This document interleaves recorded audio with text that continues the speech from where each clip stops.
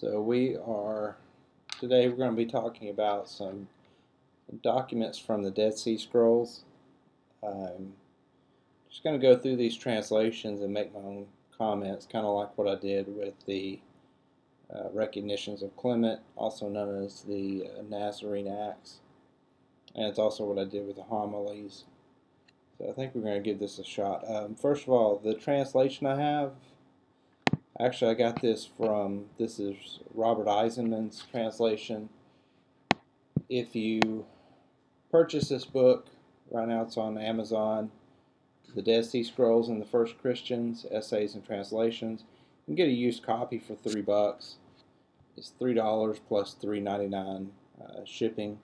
It's a really good deal. It has 3 translations of these documents: the Damascus document, the Community Rule, and the Habakkuk Pesher from the Dead Sea Scrolls. And it's a really good translation of each of them, and it's worth $3 just for the translations. But he goes into a lot of information about James and Paul's Herodian connections. So it's a really good book by Robert Eisman, especially for the $3. And then the translations are a bonus also. So I highly recommend picking up a copy of it used. It's worth the money. And so what I did was I just scanned the documents, the translations into my computer so we could discuss them. It's not a very good scan, but I think it's good enough to be able to read. Okay, so this is the Damascus document. And if you haven't watched enough of my videos to know, I do believe that a lot of these documents, the Dead Sea Scrolls, that they were actually written by the original followers of Yeshua, that some of these documents were written by the apostles themselves, because there is some of the internal evidence from these documents does seem to indicate that they were written right before the destruction of the temple, and there are a lot of parallels between characters in the Dead Sea Scrolls and Paul and James and different apostolic figures. There's no names mentioned in these scrolls. People have nicknames or code names, aliases, but it doesn't say in here, and Paul did this, and then James did that, sort of thing. So, starting off with column 1, it says, "Now hear, all you knowers of righteousness, and comprehend the works of Elohim, because he has a dispute with all flesh, and will do judgment on all those who insult him, or blaspheme him. Because they rebelled when they forsook him, he hid his face from Israel and from his temple, and delivered them up to the sword. But because of his memory of the covenant of the first, he left a remnant for Israel, and did not deliver them up to be destroyed." Okay, so you'll see something often mentioned all through this document: the first, or the covenant of the first. And if I read or spoke Hebrew enough to actually get in and see what it says, I may be able to share more insight, but unfortunately I can't. However, the thing that I think is interesting here, this covenant of the first. Several times you see this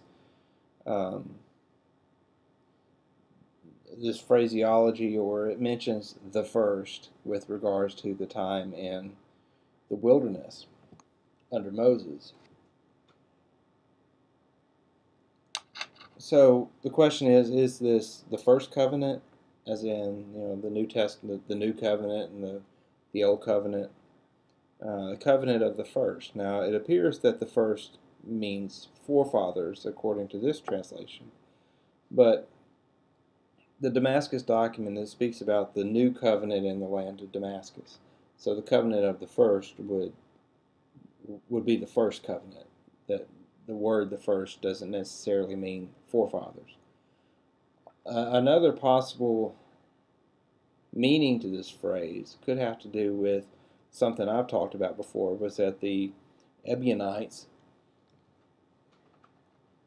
and the Nazarenes believed that Moses had given what I call the original Torah of Moses, but over time it had been corrupted by men adding in commandments to the point that it's hard to tell what's real and what's added. And so that's the reason that Yeshua is recorded in extra scriptural books as saying to be prudent money changers, so you can recognize the real from the counterfeit, because the scriptures had been corrupted by the additions of men. So whether this covenant of the first means the original Torah, or whether it means the first covenant as opposed to the new covenant in the land of Damascus, we're not sure. Now, one more thing, I guess this is a good time as any to mention, is that just before the destruction of Jerusalem and the temple, the early believers fled Jerusalem to a place known as Pella, which was in the land of Damascus. It was on the other side, the eastern side of the Jordan, northeast of Jerusalem. So this new covenant in the land of Damascus, I mean, Pella itself is in the land of Damascus, and this could possibly be a indication of who it was that wrote this. Also, we do know that when Paul went after the apostles, the early assembly, that he went to Damascus after them. So there is this association with Damascus and the early believers. But because of his memory of the covenant of the first, he left a remnant for Israel and did not deliver them up to be destroyed. And in the era of wrath, 390 years after he delivered them into the hand of Nebuchadnezzar, king of Babylon, he visited them and caused a root of planting to grow from Israel and from Aaron, to inherit his land and to prosper on the good things of his earth.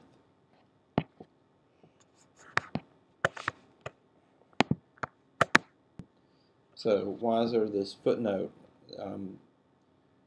that this is singular? And that the reason is because that in most translations this is made to be plural, because this document speaks about this Messiah of Israel and Aaron, and it's always, in the Hebrew it's singular, but in most translations they pluralize it, and they say the anointed ones of Israel and Aaron, when in reality it's saying the Mashiach of Israel and Aaron, singular. So that this Messiah, the title is one Messiah, but this Messiah is a Messiah of Israel and Aaron. So, to grow up from Israel and from Aaron, to inherit his land and to prosper on the good things of his earth. And they understood their sinfulness and knew that they were guilty men, and they were like blind men and groped for the way. Now you'll see a lot of this phraseology here, the way. One of the names of the early assembly was followers of the way. They groped for the way for 20 years, and Elohim considered their works because they sought him with the whole heart. This is a works-based document, much like what you see with James and Peter, as opposed to what you see with Paul, who is faith alone saves you, not your works. Because they sought him with the whole heart, and he raised up for them a teacher of righteousness to guide them in the way of his heart. And he made known to the last generations what he would do in the last generation to the congregation. Which, this word for congregation could be assembly or church. So, to the assembly of the traitors, those who were turners aside from the way, So it's speaking about someone who was in the way, because in order to turn aside from something, you have to be a member first. So there was this group of traitors. Again, to be a traitor, you have to begin with someone and then turn away from them. So there were some people who were members of the assembly who turned aside from following after the way. This is the time about which it is written, like a straying heifer, thus did Israel stray. And when the man of scoffing, the man of jesting, or the comedian arose, who poured over Israel the waters of lying, and caused them to wander astray in a trackless waste with no way, bringing low the everlasting heights, abolishing the pathways of righteousness, and removing the boundary markers which the first had marked out as their inheritance. So here you see the first is definitely people. Or if it's the first covenant, you could say the first covenant marked out as their inheritance. So I guess in the midst of saying that, I realized that, wait a minute, this may not necessarily even be people. Removing the boundary markers which the first covenant had marked out as their inheritance, for which reason he called down on them the curses of his covenant, and delivered them up to the avenging sort of vengeance of the covenant. So again, this, rereading this, now I'm like, well, now I'm kind of more convinced that the first is the first covenant, and that the first is not referring to the ancestors. So who is this comedian, this man of scoffing? I personally believe it was Paul. We know from the works of Epiphanius, among others, that the Ebionites and the Nazareans, they rejected Paul. They rejected Paul claiming to be a disciple. And as we'll see here further, this man of jesting, the comedian, who's also known as the spouter of lies, it all appears to be one person. It could be two different people. But it appears that this spouter of lies also was someone who claimed to be a disciple but was not. And here you see him associated with the traitors, which would again indicate someone who was a member of the party and turned away and became something else. Okay, so he called down on them the curses of his covenant, and delivered them up to the avenging sword of vengeance of the covenant. For they sought smooth things and chose illusions, watched out for breaks or loopholes, and chose the fairest neck, or the easiest way. And they justified the wicked and condemned the righteous. And they transgressed the covenant and broke the law.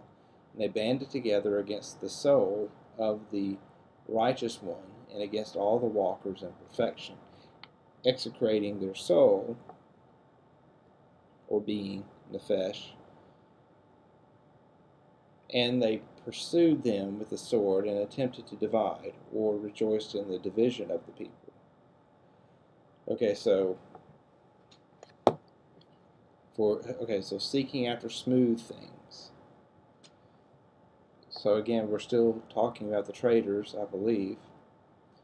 So the traitors are seeking after the easy way out. They're looking for loopholes. Again, this, to me, in my mind, this is a perfect description of Paul, the way he will twist scriptures from the Tanakh in order to make it seem like the Torah is optional. With Paul saying that, Abraham, well, he was chosen by Elohim before he was circumcised. So it was his faith that caused him to be chosen, not his works. And then James comes back and says, but was not Abraham justified by his works, his faith in his works? So again, to me, it seems to be a connection. Many people probably disagree because many people believe Paul, but I'm not one of those.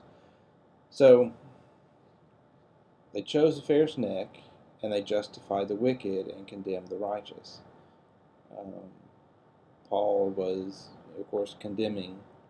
He got into this argument with Kepha in Galatians, and from that point forward, he was always kind of mocking the assembly. You can see that he was kind of mocking James and Kepha and their beliefs, and he was at times very sarcastic and disrespectful to them in his letters. Now, he didn't come out and name them by names in the same way that this document's not really naming names. It's just talking about this person who the people of this group obviously would know who they're talking about, but in the Dead Sea Scrolls are not, calling them out by name. So they banded together against the nephesh of the righteous one and against all the walkers in perfection, execrating their souls. And so they were dividing the people. I've also mentioned that I believe that that Paul has some role in the death of James. So if this was written after the death of James, it would make sense for them to say they banded together against the soul of the righteous one and against the walkers in perfection. Again, if my theory is true, then this would be another association with what we see in Paul. And the wrath of Elohim was kindled against their congregation, devastating all their multitude, for their works were unclean before him. And now listen to me, all who enter the covenant, and I will unstop your ears concerning the ways of the wicked. Elohim loves knowledge and wisdom, good counsel he places before him. Discernment and knowledge minister to him. He is long-suffering, patience, and abundant forgiveness to atone for the penitence of sin, but power, might, and overwhelming wrath with sheets of fire, which are all the angels of destruction, are upon the turners aside from the way and the abominations of the law, or abominators, or blasphemers of the law. So again, blasphemers or despiser of the law, that to me describes Paul. And so, again, you see this, they're reiterating this new covenant.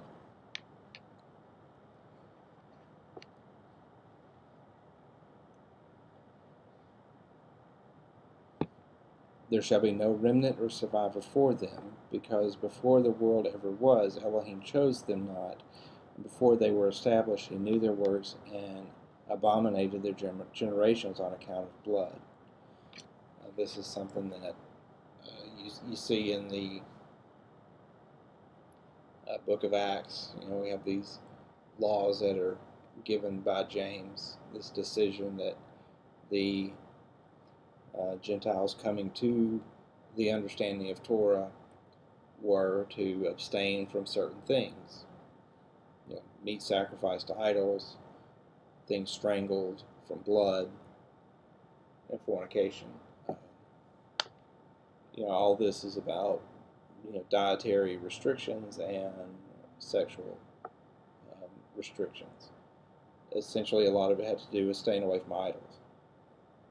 If you were to go to eat meat in the ancient Near East, you would go to a pagan temple and you would eat part of the sacrifices, or you would buy that sacrificed meat in the marketplace. And so that was something that, of course, the assembly was against.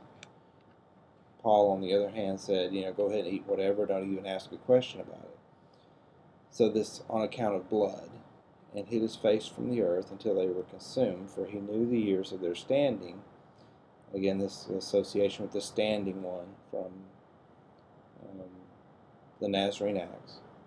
The standing and the number of precise determination of their eras, for all eternal being and essences, until that which would come in their eras for all the years of eternity. And in all of them he raised up for himself men called by name, so that a remnant might remain in the land, fill the face of the earth with their seed. And he made known to them by the hand of his Messiah his Holy Spirit.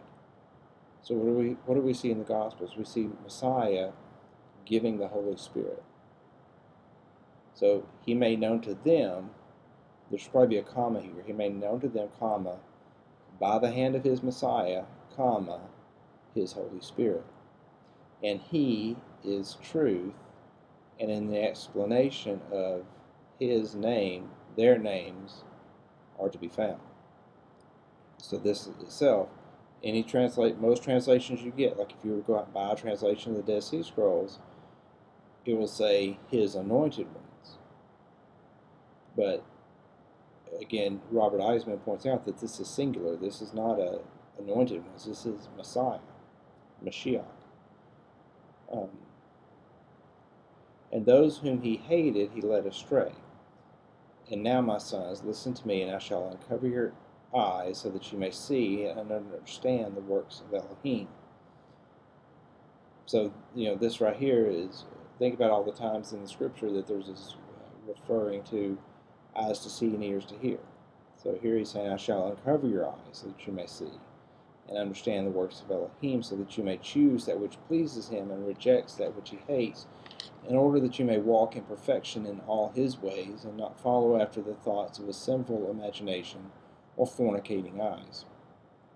Because many have gone astray in these things, and mighty warriors stumbled in them from ancient times until now, because they walked in the stubbornness of their heart. The watchers of heaven fell. They were caught in them because they did not keep the commandments of Elohim. And their sons, whose height was like the height of cedars, and whose bodies were like mountains, also fell. All flesh which was on dry land also perished, and they were as if they had never been. This right here, every time I read this, it reminds me of Jude, describing the Nephilim. And in their doing, according to their own will, they did not keep the commandments of their Maker. Therefore his wrath was kindled against them. In these things the sons of Noah, together with their families, went astray, and because of them they were cut off. Okay, so the sons of Noah, they were cut off. But Abraham did not walk in them, and he was made a friend of Elohim, because he kept the commandments of Elohim, and did not choose the will of his own spirit. This is also reiterated by James, in James 2:21 through 23. And he transmitted them to Isaac and Jacob, and they kept them, and the word inscribed, as friends of Elohim, and the heirs of the covenant forever. So again, you see this kind of parallel between choosing your own way, and then you have choosing to keep the commandments of Elohim. The sons of Jacob strayed in them, the commandments, and were punished according to their errors. And their sons walked in the stubbornness of their heart in Egypt, complaining against the commandments of Elohim, each man doing what was right in his own eyes. And they ate blood, and their males were cut off in the wilderness. So again, you see this reference to eating blood, which James spoke against in the book of Acts. He spoke to them in the wilderness of Kadesh, go up and possess the land. But they did according to their own spirit, and did not listen to the voice of their Maker, the commandments of their teachers, but rather murmured in their tents. And the wrath of Elohim was kindled against their assembly, and their sons perished. And because of it their kings were cut off, and because of it their mighty ones perished, and because of it their land became desolate. Because of it the members of the covenant of the first sinned and were delivered up. So again, now here's the thing, and this is why I don't think that this first is forefathers, because the members of the covenant of the first, well, wouldn't that be the forefathers? Wouldn't the forefathers be the members? And so, because of it, the members of the first covenant sinned and were delivered up to the sword, because they deserted the covenant of Elohim and chose their own will, following after the stubbornness of their hearts, each man doing according to his own will. But as for those who held fast to the commandments of Elohim, those who remained of them, Elohim established his covenant with Israel forever, revealing to them the hidden things concerning which all Israel went astray. And he opened for them his holy Sabbaths and his glorious festivals, the testimonies of his righteousness and the ways of his truth, and the wishes of his will, which man must do in order to live through them. So you see this um,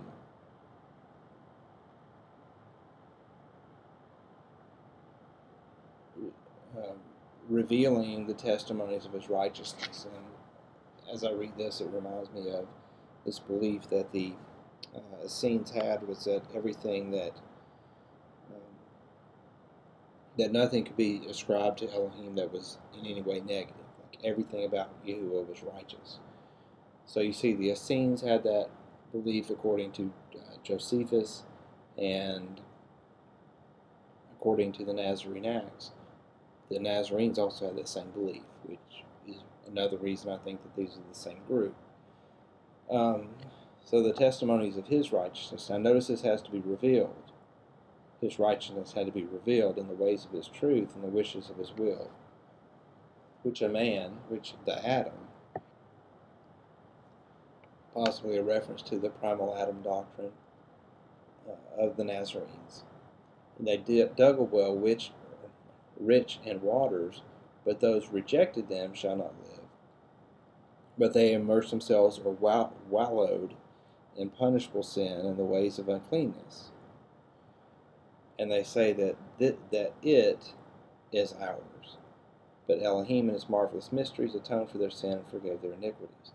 So you got two groups. You have this one group, the righteous group, that's digging a well rich in waters. And then you got this other group, which is wallowing in punishable sin and uncleanness, which, again, to me, this speaks of Paul and his doing away with the Torah. Now, both of these groups were teaching water baptism, but one of them was teaching, the Nazarenes were teaching water baptism for purification, and then you remained clean after you were purified. Whereas with Paul, it was you were getting baptized into this covenant, and then you could just live however you wanted to, because all you had to have was faith. And he built for them a house of faith in Israel, the likes of which has never stood from ancient times until now. And for them that hold fast to it, there will be a victorious life, and all the glory of Adam will be theirs. Again, as this footnote says, the Ebionite primal Adam ideology, which Elohim established for them by the hand of the prophet Ezekiel, saying, the priests and the Levites, the sons of Zadok, who kept the service of the temple when the sons of Israel strayed from me, will offer me the fat and the blood. The priests are the penitents of Israel, who went out from the land of Judah, and the joiners with them, and the sons of Zadok are the elect of Israel, called by name, who will stand up. Again, this is standing one doctrine. In the last days. Behold, this is the exact exposition of their names according to their generations and the eras of their standing, and the number of their trials, and the years of their existence, and the precise exposition of their works. They are the first men of holiness whom Elohim made atonement, or through whom Elohim made atonement. And they justify the righteous and condemn the wicked. And all those coming after them are to do according to the precise letter of the Torah, which the first transmitted until the completion of the era of these years. So again, you see this Torah of the first. So would this be the first people or the first covenant? According to the precise letter of the Torah, which the first covenant transmitted until the completion of the era of these years, according to the covenant which Elohim made with the first to atone for or forgive their sins, so too would Elohim make atonement for or through them. So this sentence seems to indicate that it means the ancestor. So I guess it's kind of up for debate as to what's meant there. Justifying the righteous, condemning the wicked, as opposed to the traitors who would condemn the righteous and justify the wicked. So again, you got these two groups,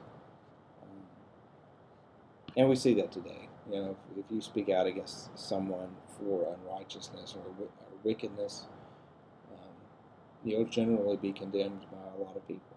And so, even I was actually kind of surprised recently. We had an issue. I made a video about it, just speaking out against something that you would think would be universally rejected by all believers, like witchcraft. I broke fellowship with people because of some people in the group were embracing witchcraft and claiming to be witches and wizards, and the other people in the group were just like, okay, well, to each their own. And me and a couple other people were like, no, man, this isn't right. And so we sounded the alarm more or less and got ridiculed and rejected and told off. And so finally we left this group. And since then, there's been several people attacking us on social media over it. And it's like, well, we're not going to justify the wicked. And so that's what this is talking about. Justifying the righteous and condemning the wicked. And there's the group of traitors which will do the opposite. They will justify the wicked and condemn the righteous. So this hasn't ended. It's still continuing to this day. So we're already 30 minutes into this. So I'm going to go ahead and stop this video. We'll make a part 2 and maybe a part 3 also. So come back for part 2 if you're interested.